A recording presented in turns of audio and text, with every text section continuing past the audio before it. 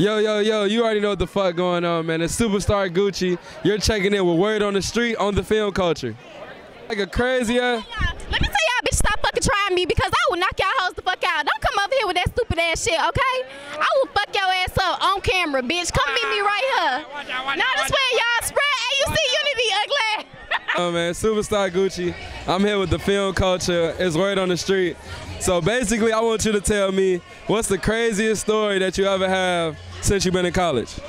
Shit, well, I can't tell. I can't tell no story about me, but I'm gonna tell y'all about my homie. You know, yeah, fuck this bitch. You know. Alright.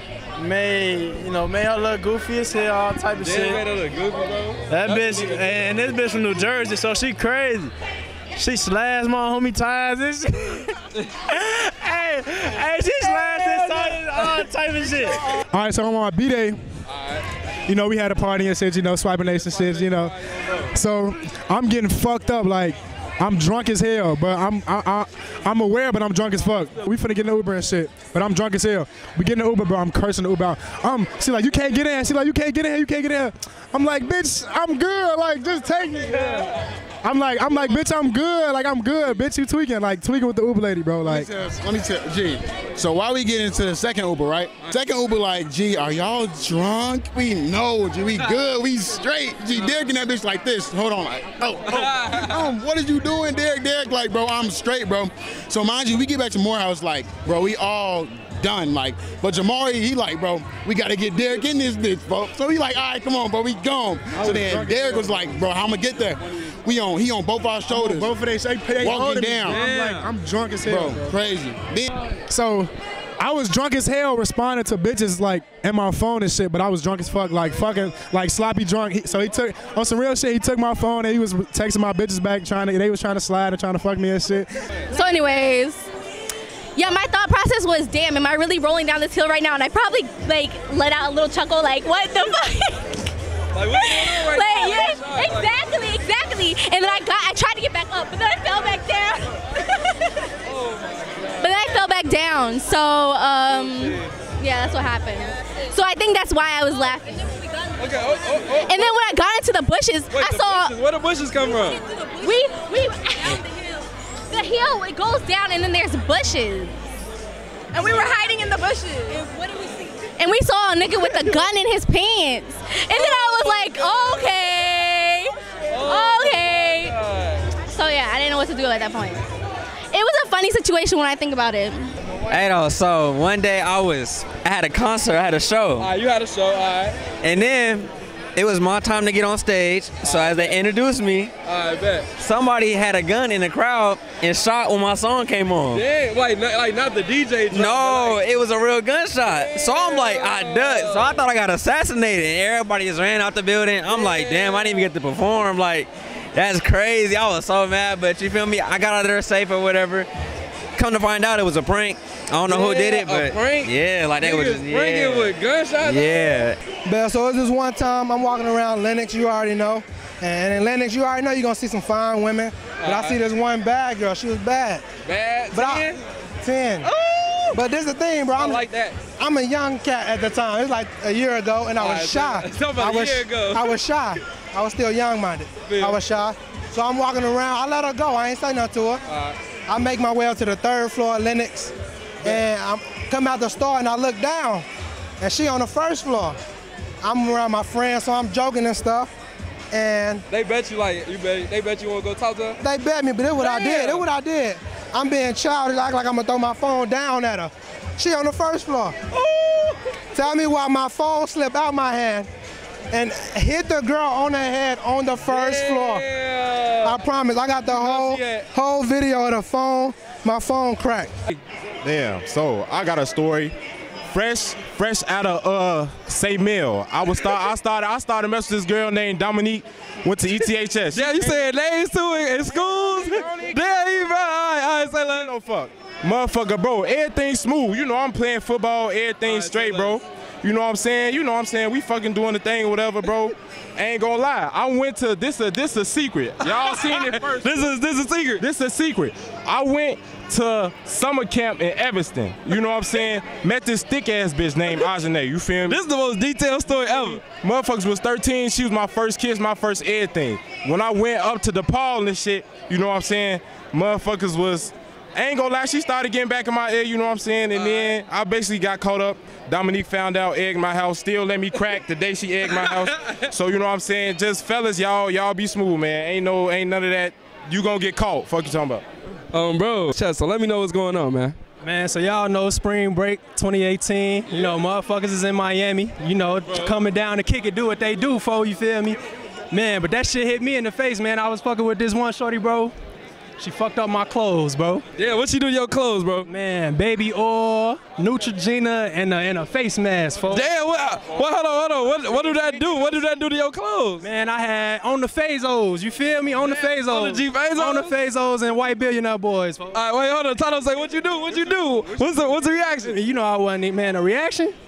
I ain't gonna lie, that ain't cute for camera, folks. Oh, shit. Oh, shit. All right, but you got any other details about the story you want to talk about? Look, I ain't gonna lie, fellas. Y'all do what y'all want to do, because all I was doing was going to kick it with my homies, folks. Damn, it's fucked up my clothes, bro. Well, it happened a while ago. I had a falling out with one of my roommates, and this is the reason why you got to be careful with about who you room with, because instead of talking to me and asking me, hey, would you clean up behind yourself? Hey, you know, she decided she was going to snap a picture and send it to my phone. Damn. And say, you know, WTF up under the picture. Very disrespectful, very blatantly disrespectful. I apologized to her, and we ended up having a falling out. She called me out of my name and called me dirty. And that's the reason why you got to be really careful about the people you befriend and also about the people you room with. Wow, that's a lot. That's a lot of the process right now. I mean, I'm happy you didn't scrape her across the floor or anything like that, or you know. All right. I started dating this girl, right? She was fine. She's a 10 cents. She's a dime. Anyway.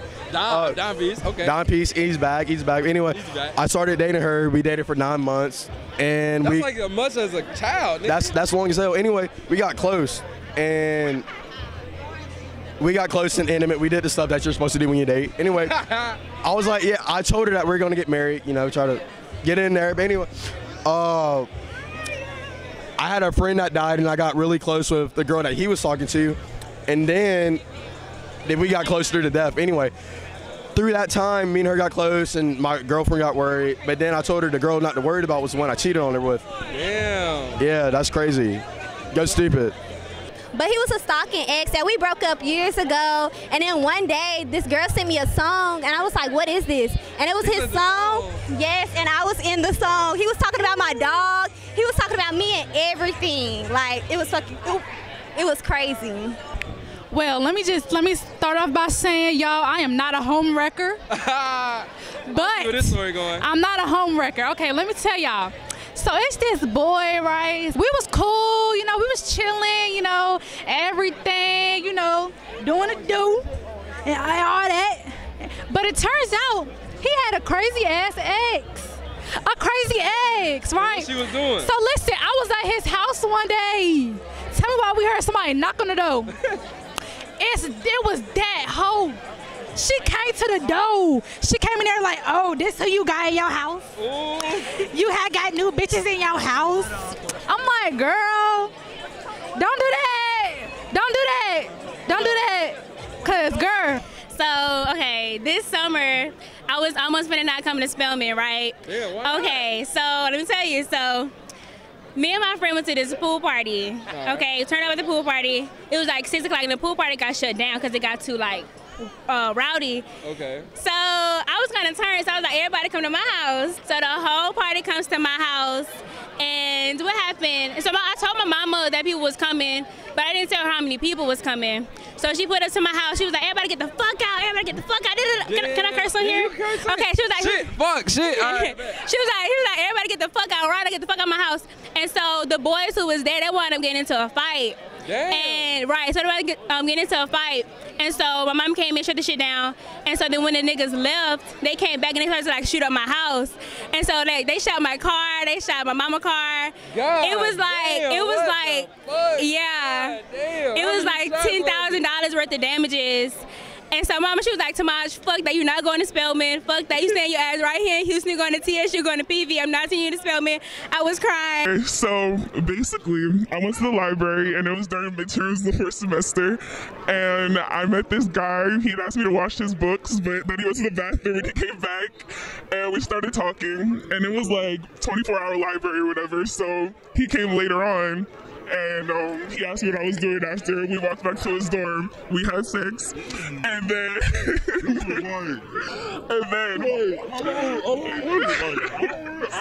it was like three. Thank you. So after that, I went and I had a girlfriend at the time that lived in my dorm, and we like took showers together or whatever. So I took a shower with her, and she pulled a condom out at me. Wait, say that part. A little bit loud. She pulled a condom out of me in the shower, and yeah. The story in that, what did she say? What'd she do? I somehow convinced her that I didn't cheat on her, but I said that it was a condom from before her, and she believed me. So yeah.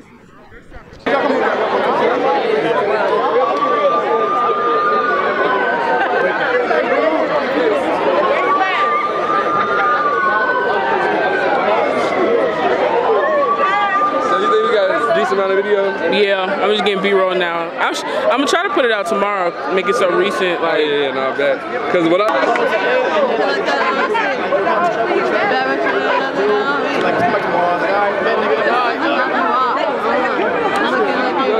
how long do you think I should, like, when you be getting B-roll and shit, how long do you stand for B-roll?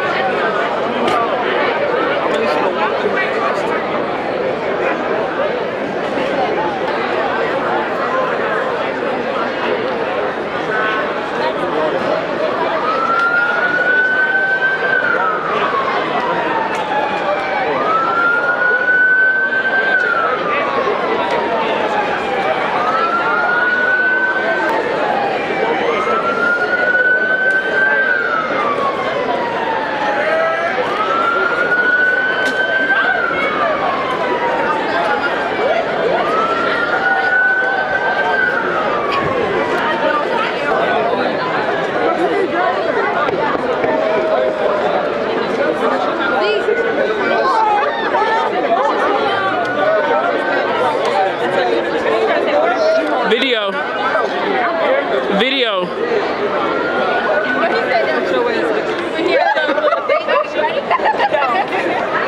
What's up? What up? How you feeling? How are you? Good to see you. Absolutely. Always shooting. That's all I can see. Always shooting. Got to. What y'all doing? Oh, we just finished shooting like some word on the street type shit. That's gonna be out tomorrow, so.